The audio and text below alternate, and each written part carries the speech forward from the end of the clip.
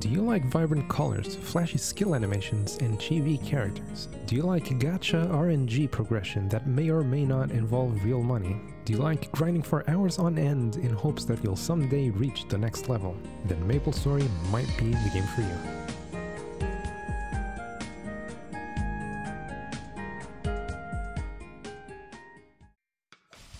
MapleStory is one of the biggest games in Korea. Its chibi characters and My Little Pony style coloring lends itself to believe that it's a kids game, but don't be fooled by that. MapleStory is as much a kids game as is competitive Pokemon. Gearing, bossing, grinding have a lot more in-depth than the game would have you believe based on looks.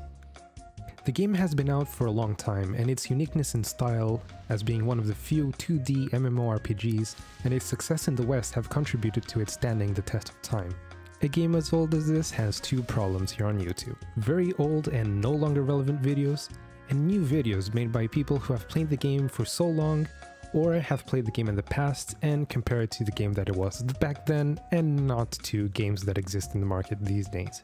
I wanted to see what the game was like for new players, seeing as the influx of new players is one of the contributing factors to the long-term success of a game in most cases. So here's what I did.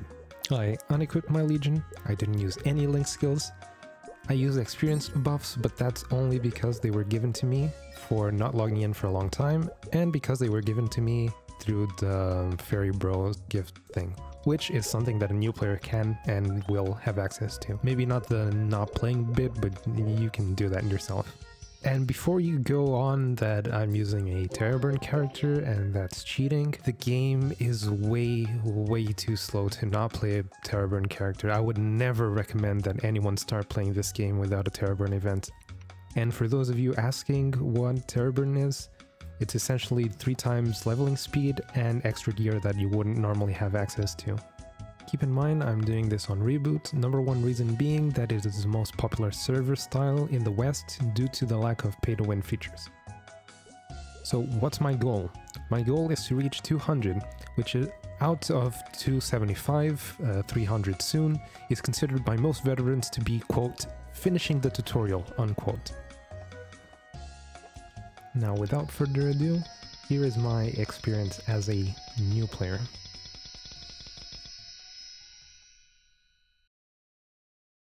The game starts out pretty straightforward. You're given a quest, it shows you how to move around the world, how to jump jump down from platforms, how to interact with things, and how to attack. The tutorial might not be as complete for other characters, but in this case for Cadena and for a new player, it's pretty good. The game teaches you how to distribute your AP. There's an auto-assign feature which takes all of the thinking out of the equation, and it also pops up your skill tree, so you put your points into your skills. Something that it might not happen for all characters, but for this one at least everything seems good. But so far the progression seems okay. Every time you complete a quest you get a few levels. I'm getting 3 times the levels because of Tera burning, but I'm getting about 1 level per quest, which I think is okay. If I do 200 quests, then I should get 200, right? So after some more fetch quests, kill some monsters, get their items, kill more monsters, get their items, kill more monsters, get their items, you start to get the idea that this is going to be a grindy game, which is not necessarily a bad thing if you're into that kind of stuff. As for the storyline itself, I myself skipped it, but it's fully voice acted. The voice acting seemed good, so for people who like that, this class in particular, I would recommend watching the story. Big mistake. It might be also worth mentioning that a lot of characters have a lot of story, and the stories are all in a way tied together to this whole main plot of the game, and you kinda have to go through all of them to get a good picture of what the story actually is. Everyone has their stakes in this, everyone has their participation in this, everyone has their motives. It's pretty darn cool. Now, did you just see that? Or did you miss it? Because I missed it when I was playing. This is something really important that is not enforced onto new players. Those messages at the top, They keep showing every time I level, so whenever there's something that is not leveling that it's showing, I'll probably miss it, because I'm just expecting there to be a level notification there. But as you can see, my second job is available, and I had no idea. How was I supposed to know? At the very least, when you click the thing, it has red text, and it stands out from everything else, but still, it could be better. So more kill quests, more fetch quests, go here, kill some monsters, go back, go here, kill some monsters, standard stuff. Eventually you reach the end of your quest line, and suddenly the game stops holding your hand, and what are you supposed to do now?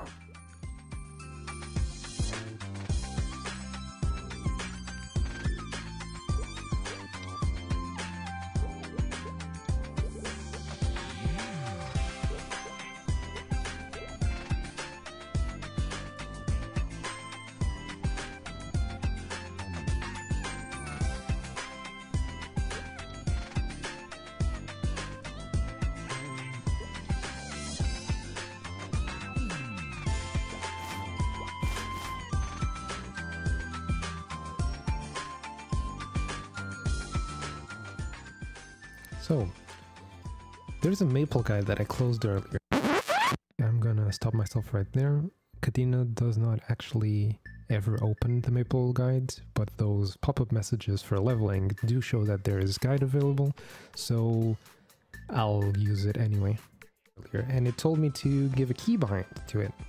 And if I use that, I can see what the game suggests that I should do. Now, keep in mind, these suggestions are not always the best. I'll try to use them as I level up. You can see what it's like. This Maple guide thing also solves the problem of the job advancement, because it shows in a big button in the center, job advancement, whenever I try to decide what I'm gonna do next. So as we have some grind footage, I would like to tell you about why I picked a Cadena. Cadena is a class that I'm not familiar with, which is good, because that more emulates how a new player would play.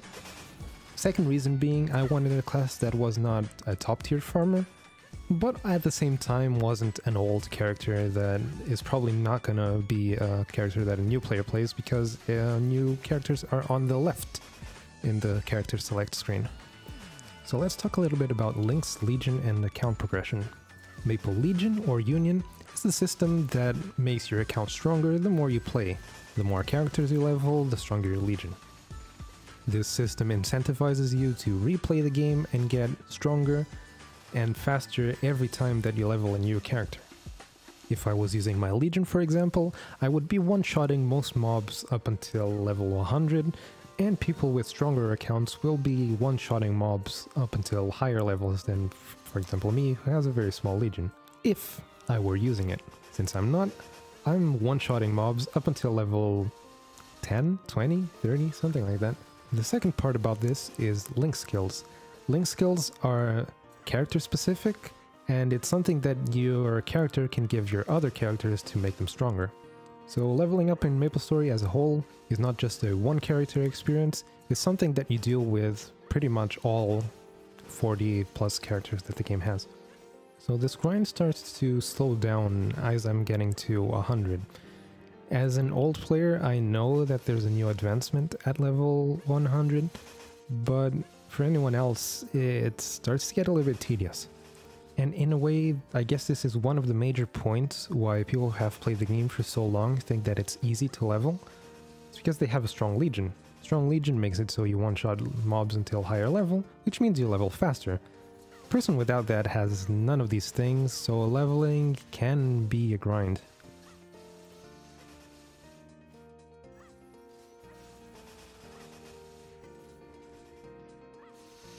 So there we go, level 100, 2 hours, 24 minutes. If that seems like a lot to you, just wait until we try to go to 200. Level 100, or 4th job advancement, is the point where you finally see if you enjoy your character or not. If you don't enjoy the way it plays at this level, you most likely won't ever enjoy your character, so you're better off picking another class and playing something else.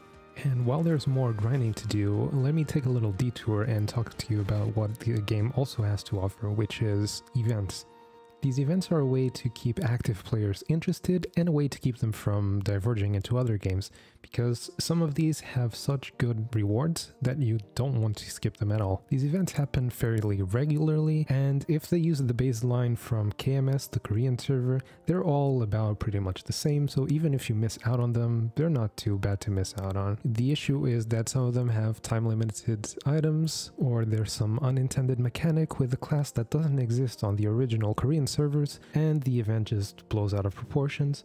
There's also the issue of some events not being balanced by the Korean server, which makes them completely broken compared to everything else. In any case, if there's an event going on, you should take advantage and do it. On the subject of time-limited things, there are some equipments that are not obtainable by new players, only old players have them, and there are also items that are much harder to obtain now than they were back then. I should point out the legacy item issue is something exclusive to non-KMS servers, because KMS servers do not have them and they balance their game correctly, but since neighbor support no longer exists, if we want to play MapleStory, we have to play on a non-KMS server. This completely goes against the idea. For most MMOs, you want to make things easier for new players so they can catch up to the already existing players and raise the roof for existing players so they have more content to do. There's also the issue with the aforementioned non-KMS character previously having a low barrier to entry way of farming in-game currency that got removed, making farming for in-game currency require a lot more investment than previously. Anyway, rant over, let's go back to the leveling. There's not much to say about leveling, it's just grinding, following where the Maple guy tells you, grind, grind, grind. So instead, let's do something fun. I went back on my footage and I timestamped every single level up, so I can make this graph that shows how long I spent on each level. It took me roughly 9 hours to get to level 200, and this is counting with buffs. I also did the maths if I removed the buffs, or in this case doubled the time that I took with the buffs on. I took roughly 12 hours to get to this level. I don't know about you, but for me, 12 hours to finish a tutorial is a really long time. So, to close off this video, MapleStory certainly has a lot of flaws, especially on GMS, but much like old school RuneScape, it still holds up pretty well for a game of its age, despite the lack of revamps. It's still an MMORPG, and as such requires a lot more time investment than you would expect from a game that looks so innocent. Less than 1% of the players have ever even had a shot at defeating the final boss that has been out for 2 years now. But if you're still curious, check the game out, it's free, just be prepared for a lot of grinding and time-gated daily quests.